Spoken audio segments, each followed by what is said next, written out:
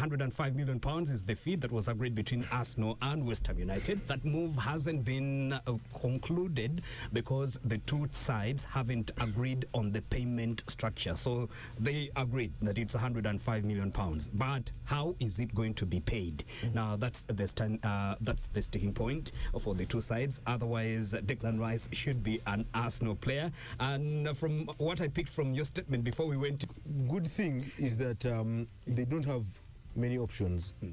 Declan Rice does not have many suitors, and even if he had, but initially there was City, only that City refused to pay 100 million pounds. Yeah, and you wouldn't really blame them. Like you were describing Mason Mount. Declan Rice can be a difficult player to analyze. He does the basics very, very well.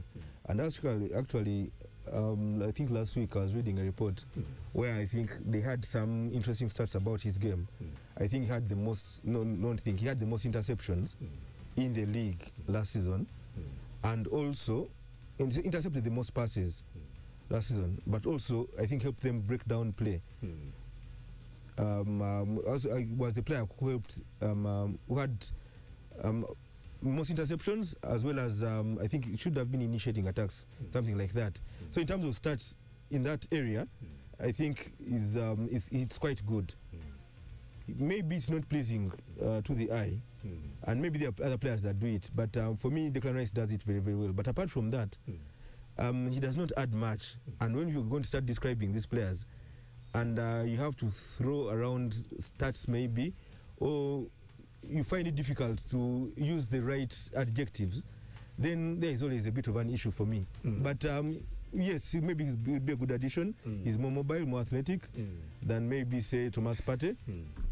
He's pretty comfortable on the ball as well. He might not exactly be the best passer of it, but he has a bit of everything about his game, and also will add some bit of physicality to that Arsenal side, especially with information rife that especially Granit Xhaka looks to be on the way out. I don't know why it's taken a lot of taken some time without that move of Granit Xhaka being confirmed, because we've heard the news as early as May, when the season had just been completed. So for Xhaka to still be around for us when you're in July, you should have expected both parties to complete this transfer a lot faster than it has. And also there's also been the rumors about Thomas Partey being moved on.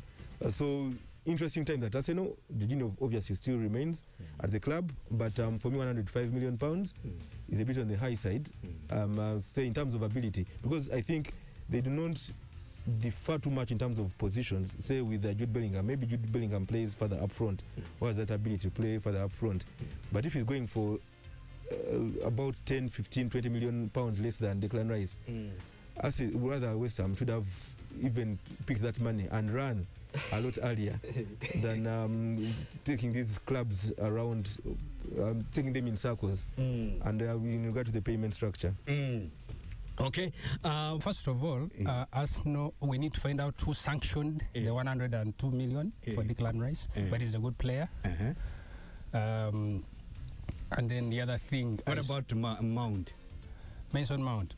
Now, Mason Mount,